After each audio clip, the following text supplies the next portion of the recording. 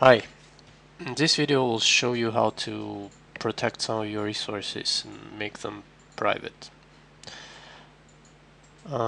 First of all, to use this functionality you need to check whether you have access to premium account of our web.js, and to do that you just need to log in to my.nextgis.com and see if your plan is premium.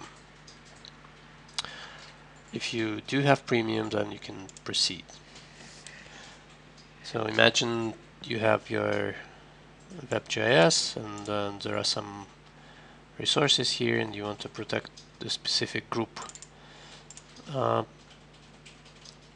Any resource can be protected, and a group is a resource and it can contain number of layers and connections and such.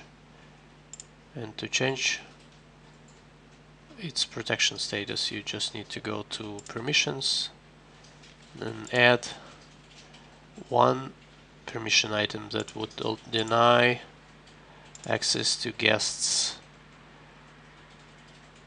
to all the resources and all the permissions, and that needs to be propagated because there are many resources in the group that you are trying to protect.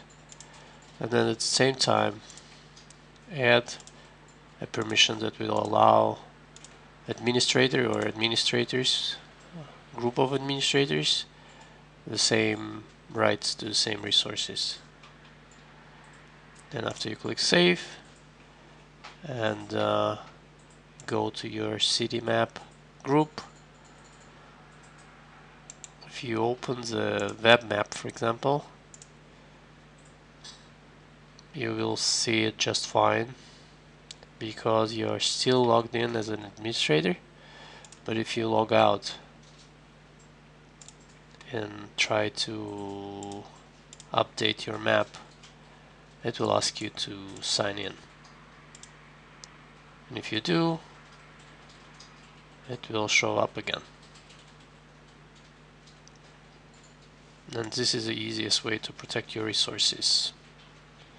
Just go to a particular one or to a group that contains other resources, click edit and go to permissions tab. This is it. Thanks for